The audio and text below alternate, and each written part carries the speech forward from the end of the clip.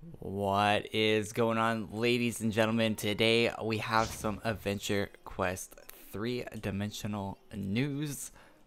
Oh, you can jump off there. Okay. A lot of people have been asking why I've been posting so much Adventure Quest 3D content on my channel. Oh, look, we can see through our helmet. um, I've been enjoying the AQ3D after you get through the first few areas of the game and you get to the part where you start doing actual dungeons. Where the dungeons, I think, are where the end game and where a lot of people are going to be spending a lot of their time. Oh, that noise. Where a lot of people are going to be spending a lot of their time in this game is doing the dungeons and stuff like that. So I'd recommend that if you didn't like the game for the first few areas, just grind through the first few areas.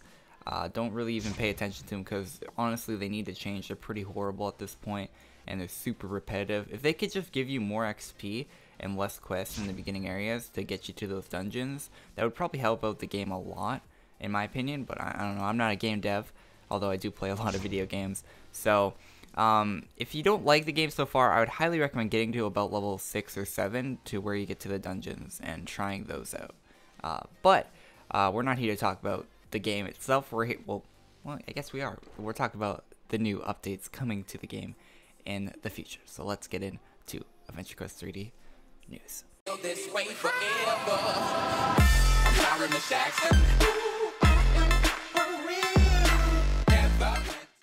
Oh, they really need to change the sounds in Adventure Quest 3D too. Oh my god.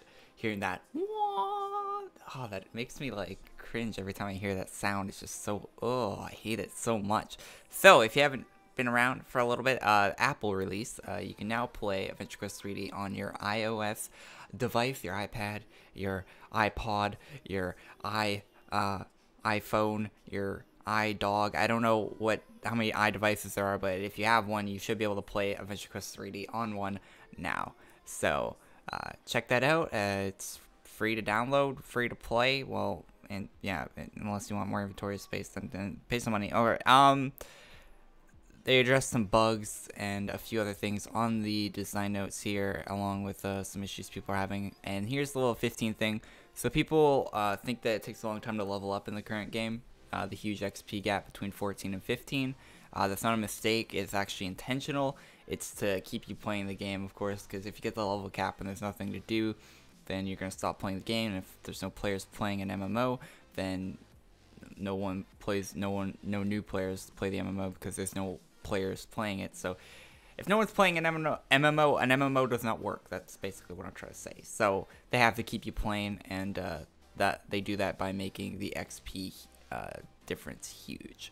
So because there's not a lot of content in the game at the moment, so I guess grinding mobs is what you do at the late game at the moment. So and once people hit 15, they're actually going to increase the cap to 16, and after that they will raise it to a new level.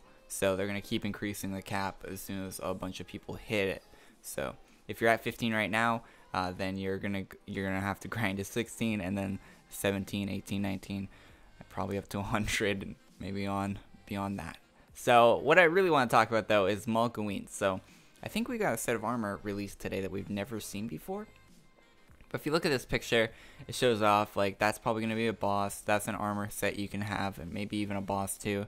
There's some ghosts in this picture, and some little, what do you call those things again? Little goblins, I guess? I don't know. They're goblins with like skeleton costumes on and a warlock. I don't know what that is. It looks like something from, what's that game? Where, not Final Fantasy, the one with the Disney characters. It's escaping my mind, but it looks like a enemy from that game. Kingdom Hearts. That's it. It looks like a Kingdom Hearts enemy. So it goes through a few of the details, and here's what I actually want to show. So we have a new staff in the game and a new armor set. So the helmet looks very different for males and females. I don't know why it looks that much different, because that would look okay on a female character. I don't know why the top hat's so tiny on the...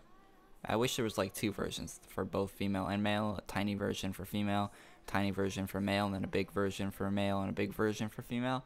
But I guess they're going with a tiny version for female. I don't see why. I would like a bigger top hat. I have a female character in Adventure Quest 3D. It makes no sense. And also the armor looks very odd on the male character. But other than that, I like the set as a female set. It looks good. Same with the witch. It's very different for the female. Well, not very different. Well, I guess the coloring is different. Yeah, so it's pretty different for female and male, but we've seen these armors before and they look really nice. And there is the in-game armor on Cicero. Looks very cool, and a bunch of people are probably going to have this sword running around with it. This content isn't level cap content. I think it's like mid-level content, like level... I think it's around, they're not going to make it so only level cap people can play it because it just went open beta and there's a bunch of new people playing. So this isn't going to be endgame content. It's probably going to be like level between 6 to 10 probably, that level area. So if you're around there, you should be fine to play the event, especially if you have people to play it with to help you out. So that is about what I want to show. So the game's out on iOS. Mogloween is tomorrow. And yeah, I'm pretty excited for Mogloween. I'm going to be streaming that on my channel tomorrow. So I'll see you guys there. And yeah. Oh yeah. Oh, there's one more thing I wanted to say. Let me find it. Okay, so they addressed the open beta thing. So I didn't think they were going to address this, honestly, but they did. So why did we decide to go into open beta at this stage? There are few reasons. The main one is that we have always done things this way. It's worked out for us. Is it professional? No, not at all. Like at all. Showing off an unfinished game to the general public means a lot of negative reviews. I removed my negative review after playing the game more. A lot of those points in my review I left on Steam still stand. I'll make a video review of the game once I hit level cap. Once I play the game for 100+ hours, I'll make a review then. But a lot of people say, okay, so for most games when they go into open beta, that means your base game is finished. Like, so Battlefield well, that's a AAA game, but like even a game like Dirty Bomb, which isn't really that big of a AAA game, when it goes into open beta, that means the base game is finished. You have all the areas are finished, all the items are finished for the base game. In AdventureQuest 3D, that is not the case, and they acknowledge that, which I like. I like that they acknowledged it. That they're not going crazy or anything over there at Artix Entertainment. So, and they a lot of negative reviews, and they say that a lot of positive reviews, even though the positive reviews are based on the game's potential. So, they're basically saying that they're getting a lot of negative reviews and they're warranted, and their positive reviews are just based off the potential. So they know that the game's unfinished, and they know that they have a lot of work to do on it, which is good. I'm glad that they acknowledge that. They don't acknowledge the microtransactions at all here, which I really don't like. But I think they're gonna keep the microtransactions, and I will never. The current microtransactions in the game, I will never agree with or like, and I probably won't spend any money on this game ever until they change them, which means I might not ever spend money on AQ3D. I might play this game for years and not spend money on it, but that is my choice. So, they acknowledged that the game is in very early stages. So, I just wanted to point that out to people that did not read the design notes for AQ3D. So, thank you guys for watching the video. Leave a like if you enjoyed. I will see you guys all tomorrow. We'll be playing through the Mogloween update. Not a lot of AQ3D news today, but some good stuff. So I'll see you guys in the next video. Peace.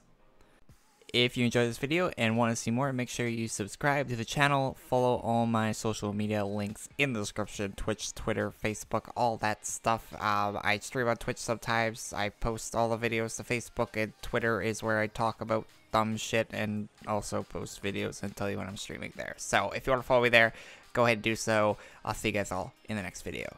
Peace. Oh yeah, click the top right corner for the last video I uploaded. Bye.